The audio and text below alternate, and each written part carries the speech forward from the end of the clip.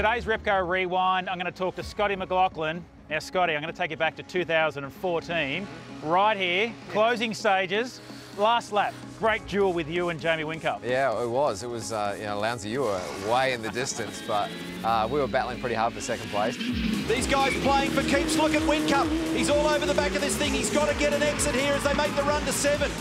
There's a bit of pride on the line for Volvo and all that sort of stuff, but you know, going into turn 9, I didn't block them hard enough. I blocked them hard enough, but slowed it up too much, got around the outside of me, and we went side by side there. It was an amazing race. He goes wide. No! He's trying to get underneath him. When they get to 10, the crowd reacts. This is fantastic.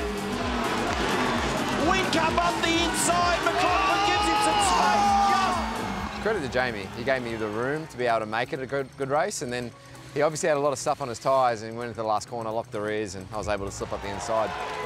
Dive down the inside, down the inside. So close. Unbelievable. Craig Lowndes wins. It's back, and Scott McLaughlin puts one on the champ, and VALO into second on debut. What did you think when Jamie overshot? He had one corner to get right, and he overshot it. You got up the inside, and then you just got that drive up down to this checker flag. I couldn't believe it. I was like, you know, you race hard. And I honestly thought I was done, but I was like, oh, I'll show the nose a little bit, see if I can put him off a little bit. But as soon as he braked into that last corner, you could see the rears start chirping, and you could see the lines behind him on the rear tyre, and I was like, oh, we might have a chance there. And then he slipped wide, and away we went. Boys, I actually love you. It was one of those ones that you were happy that it happened and it was on your side at that time, but yeah, what an amazing occasion. Holy cow. Thank you. Holy cow. Post-race. Yeah. Like that was it something you just didn't think about and it just came out? No, I was a 21-year-old. I thought Beretta was like my best mate. You know, I was explaining to him what I thought, and it just slipped. I don't know what happened on there. I just plucked her in first, gave some gentle.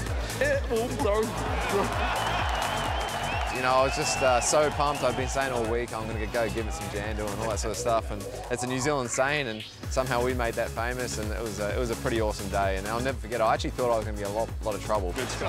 Sorry to all the little kids out there. They're talking about fines when you swore on the radio or whatnot. And I swore on live TV prime time. I thought, nah, I'm done here. But the response was unreal.